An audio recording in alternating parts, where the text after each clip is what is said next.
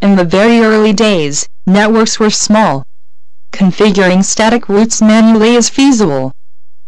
We can use static routing to make H1 and S1 reachable to each other. This is done by configuring static routes at R1 and R2. H1 ping S1. Ping is forwarded by R1 to R2. Then R2 forwards it to S1. The link connecting R1 and R2 is down. H1 ping S1 again. Ping is dropped.